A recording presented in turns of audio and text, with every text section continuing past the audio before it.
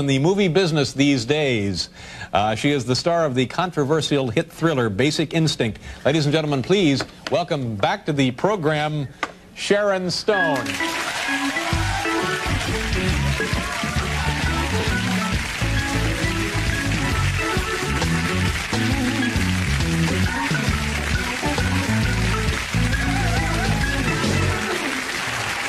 You look great. You were here on this program once before, weren't you? Mm-hmm. How long ago was that? It's been probably about 2 years. 2 years ago. Total Recall. Total Recall. And in those days, you were a movie star.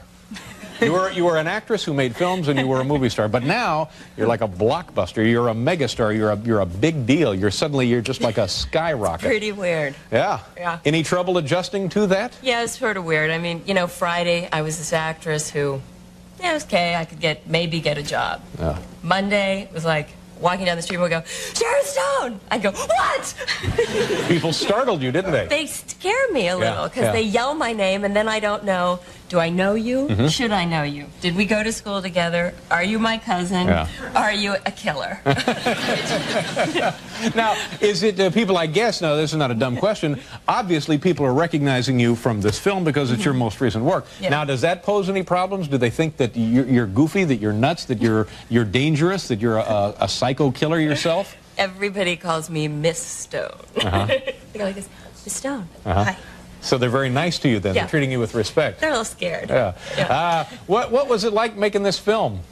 It was fun. It was a long shoot. We shot 5 months in San Francisco and Carmel and LA. What about that Michael Douglas guy? How's he? He's pretty good. Yeah? Pretty good guy. Did you get along all right with him? Yeah, I did. I mean, we read a lot of stuff in the paper. Well, I read a lot of stuff in the paper every day now about this other life I never known. You find that there are reports of your activities in newspapers that are not necessarily based in reality. Yeah, I saw one the other day that said that this actor had come up to me in a club and given me his phone number, and I'd ripped it up, thrown it on the ground, and said, I'm out of your league, cowboy. Yeah. Yeah. And that really hurt my feelings. So I phoned it right in. But that didn't happen. No. Yeah, but it's a good story. I like that you're out of my league, cowboy. That's an excellent touch.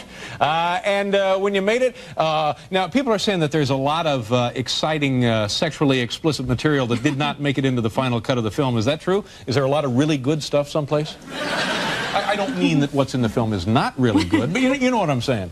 Yeah. Is there other things floating around? Yeah. And was it difficult to do that kind of work on a soundstage in front of you know, technicians and guys walking around drinking Diet Pepsi? And well, the crew is really lovely group of people. Of course they were. I'd be lovely too if I was in on that. If I thought that's where I'm going to work today, oh, I'd be a prince. I read in another one of these rags that it was so steamy that it turned into a 400-person orgy, but Miss Stone was so worked up she had to go to her trailer. I'm like, how come I get worked up and go to my trailer? Right. Now, I think, yeah, they asked you to leave. Yeah, you have to go now. But now, I mean, I understand how people would fantasize about that kind of thing, and they would exaggerate just to sell magazines and newspapers and so forth. On the other hand, if you think about it, what must have been involved seems very awkward and perhaps uncomfortable. Oh, it's incredibly dumb. Yeah. It's just dumb.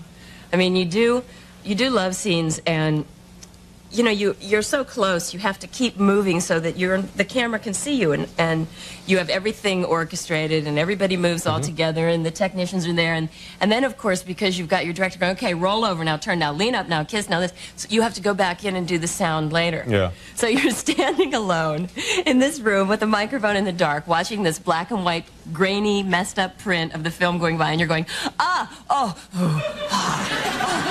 yes, yes. Then they go, cut.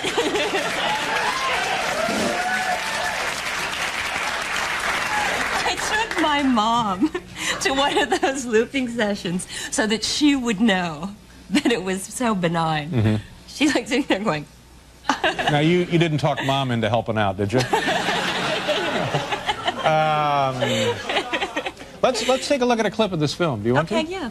Man, I can't. You know, I was stunned there for a moment with the sound effects.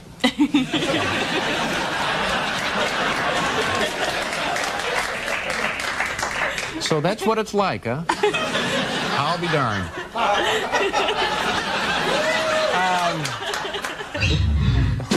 Hey, she's here now. Stop it. Do you know what we're going to look at? I think we're going to see a piece of the interrogation sequence where I play a murder suspect. Michael's brought me in for questioning. He's the police detective on the case. And these are 5 somewhat lascivious guys that I'm toying with. You have sort of captured them in a manner of speaking. Here we go, Sharon Stone.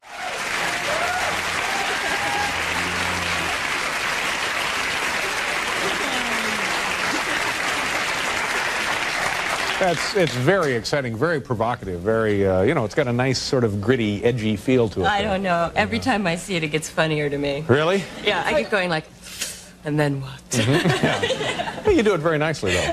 And you have lovely, lovely legs. Why, thanks, Dave. I heard you were kind of a leg man. Well, it's part of my job to call attention to the obvious every now and then. And you're going to be the big host of Saturday Night Live. How are things going up there? Tomorrow night. Yeah. Oh, great. It's such a blast. A lot of funny things happening on the show? Yeah. You know, you go to the read-through where everyone comes in with their ideas for scenes. Yeah. I would say about in 97% of the ideas, I wasn't wearing anything. You kind of have to give them that, you know? Yeah. I can understand that. You darn jokesters, you. Well, congratulations on the big blockbuster film, and have a lovely time tomorrow night. Good to see you again. It's Sharon Stone. Kids, we'll be right back with John Doe.